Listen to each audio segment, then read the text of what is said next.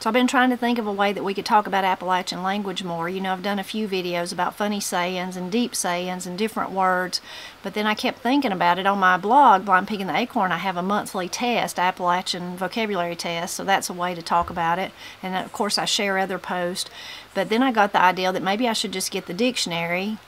Of course, it has to be a dictionary with Appalachian words in it, and go through it and talk about each word as we come to it. So that's what I'm going to do today. I've got the Dictionary of Smoky Mountain English. It was created by Michael Montgomery and Joseph Hall. Actually, Michael Montgomery done most of the work, but Joseph Hall was such a part of it. His research was such a part of it. He's listed too.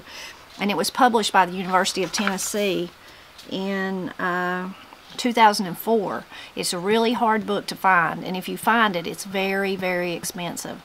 I've had mine since I started the Blind Pig and the Acorn, so since I guess 2008. Miss Cindy bought it for me, and even then she paid a pretty penny for it. Miss Cindy's my mother-in-law. That's for those of you who don't know. So it was a gift from her.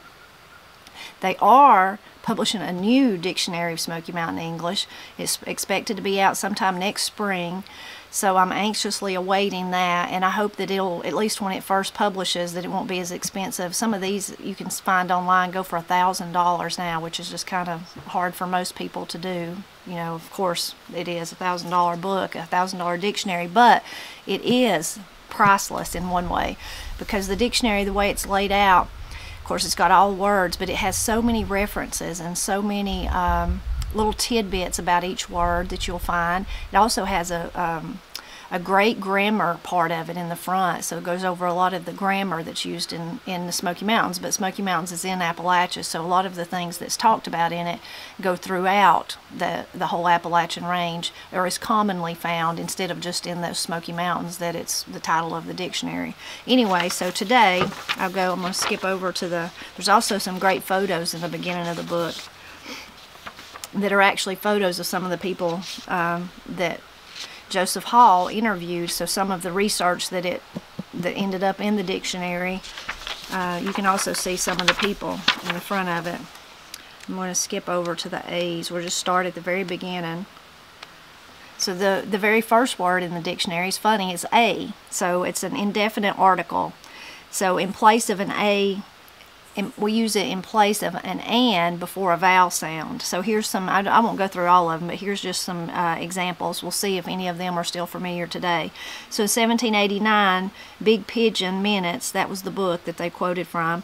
Whereas the times looking very difficult in respect of the Indians being so troublesome, and in the case the church should be dissolved under such a unhappy circumstance, the church doth hereby empower Abram McKay as clerk of said church to give any orderly member as dissolved a letter of dismension in behalf of said church. Wow, that was a really crazy one for me to pick, the very first one of the dictionary. Let's see if we can... Here's another one. Grandfather, this is 1937 from the Hall collection. So this is something he recorded someone saying.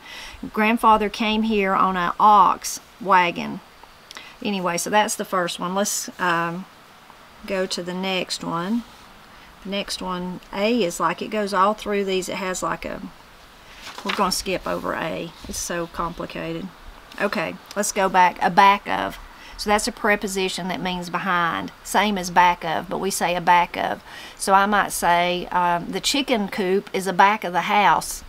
That's one way. So here's an example from the Hall collection, 1939, Deep Creek, North Carolina. They was out of hearing, going just a back of Round Top, just out of hearing, going out just a back of Round Top. So a back of. A bed, you might think that was pretty obvious. If you're a bed, you're in the bed. So here's one, 1936, Swain County, North Carolina. It was recorded as being used there. Here's a sentence from Paris, 1955, roaming the mountains. Here I was a bed and could hardly move, but he said he would carry me. So if you were a bed, you were in the bed. I've never heard anyone say that one, so that one's definitely fallen out of fashion. Abide, that's a great one. That's just a good word altogether. If you abide, it's such a strong word if you abide in something.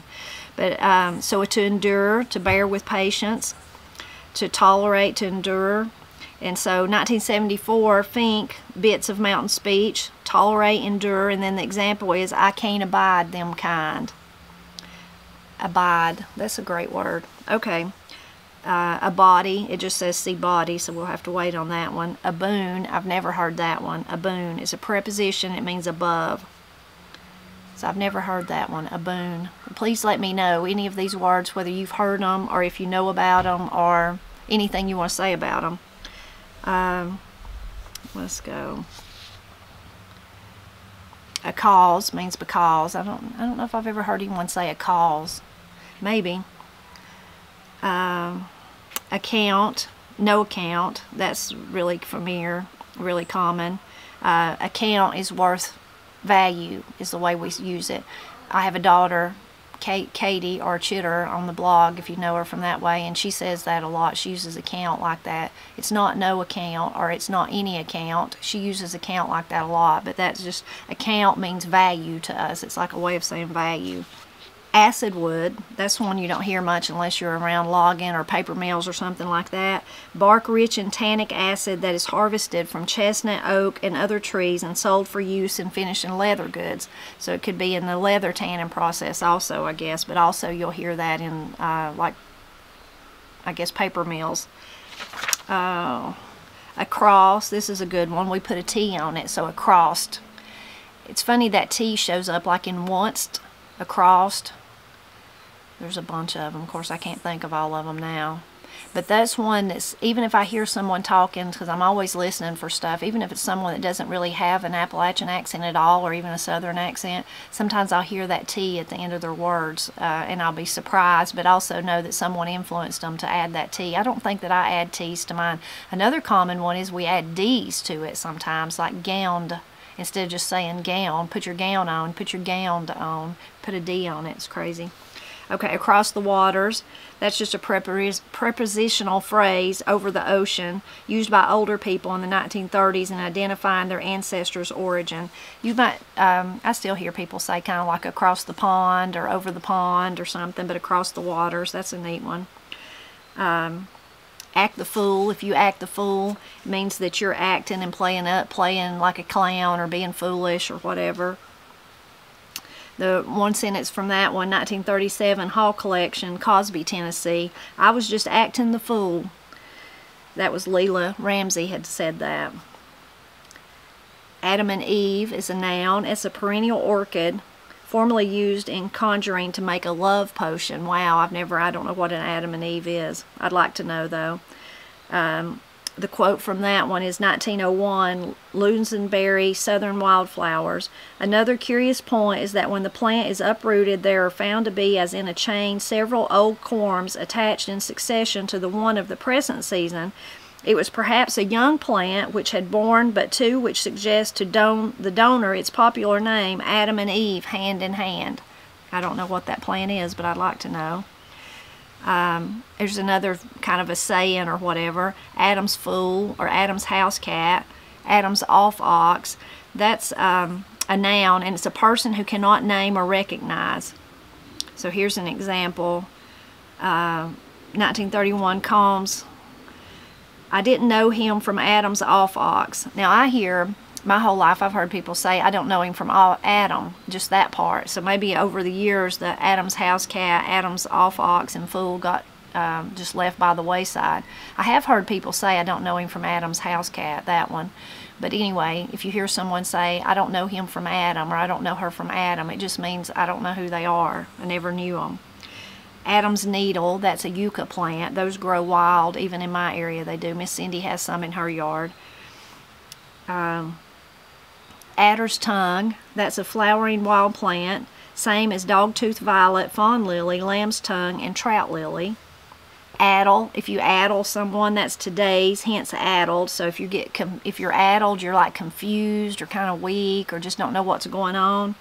So here's a good one from there, 1939, the Hall Collection, Mount Sterling, North Carolina. I got back over there and found the shots had went off and killed 6 men, found 2 a-laying down the road. The other boys were crawling around there addled. It took us something like 2 or 3 hours to get them all gathered up, or practically all evening. Matt Caldwell is who was being interviewed at that time, so I wonder what happened. It must have been some kind of explosion. Addle off, if you addle off, it means you stagger or limp away as in a dazed manner. I don't think I've heard that one either. I've heard this one, addle padded. It just means the same thing as addled, like the kind of off in the head or something like that. Afeared, I've heard people say afeared, I'm afeared of that or afeared of this. It just means afraid, they're afraid. Affected is used sometimes for infected. If you're affected, I don't think I've ever heard anyone use that, but it just means infected, so they must have said something. Well, let's see what they said. His hand got affected, so instead of saying like his hand got infected. Afore means before, so that's another one where they're using the A. Let's see. Now the way the thing happened was this, and I reckon you never heard such like afore. So that was in 1849, Lanham, Allegheny Mountains. That was pretty interesting. Afterin, they put an R and an EN. I mean an EN after the R. I've never heard anyone say that one, afterin. He never give me his check before, just what was left over after, and he had been out with the boys, and this time there weren't no money left over, and that was from 1989 Smith Flying Bullets. Afterwards, different variant forms, adders, adderwards. I've heard people say that. They kind of use the T instead of for the after part, adderwhile, that kind of thing. A geep. That's one that's like a call to pig, same as geep or goop. I've never had pigs, so I never heard that. Seems like my papa would just say pig, pig, pig when he wanted the pigs. But he did have a unique, and other coon hunters here too, way of calling their coon dogs. I can't do it. It's like yeehaw, hee-yaw, hee-yaw, hee-yaw, or something like that. Anyway, there's all sorts of different ways of how people, examples of how people called their animals to come eat is what they were doing, calling them, or calling them maybe for the hunting dogs to go hunt. But and then there's even, it's interesting, sometimes at fairs and festivals and that kind of thing, there will be a hog calling contest or those kind of calling contests, so that and then whoever does the best hog call or sheep call or whatever it is, they win a prize. So that's interesting. Aggravateness, that's a good one. We just put an EST. We put an EST on a lot of our words. So aggravateness, so I could say, sometimes he was the aggravatingest boy I ever seen. He was always pulling my hair and pushing my books out of the seat, and the boy I rode the bus with was the most aggravatingest boy I ever seen in my life. So that's a way to use aggravatingest. Agonies, that's a good one. It says it's sickness or ailment. Mary hadn't been doing her work since she's been suffering with the agonies. Agonies. Maybe that's like agony. Agony, agonies, I guess. That was Garber Mountainese, 1976. A hold. You'll hear a lot of people still say that one. Take a hold of that right there. We put an A before hold. Sometimes you hear the T on the end of the hold too. Holt. So let's see. 1932, Dargan, Call Home. I can't get a holt of her. 1940, Hank's Dunn. I took a hold of his neck and watched his foot. 1962, Dykeman, Tall Woman. Our troops got to keep a holt of it till the Rebs surrender, ma'am. Anyway, those are some examples of a holt. If you aim to do something, that means you plan to do something. You have purpose, you're intending, so I aim to do that. So I aim to talk more about Appalachian language on this channel. I don't know if this video was a good example of that or not, but you can tell me that in the comments. Anyway, next time, if it is, we'll start back with the A's and we'll continue on from where we left off today. But I hope you enjoyed this. I hope you'll leave a comment about the words, and the ones like me you've never even heard of, or the ones you're really familiar with. Mostly I just hope you'll drop back by often as I celebrate Appalachia, and that includes, a large part of it is celebrating the wonderful Appalachian language.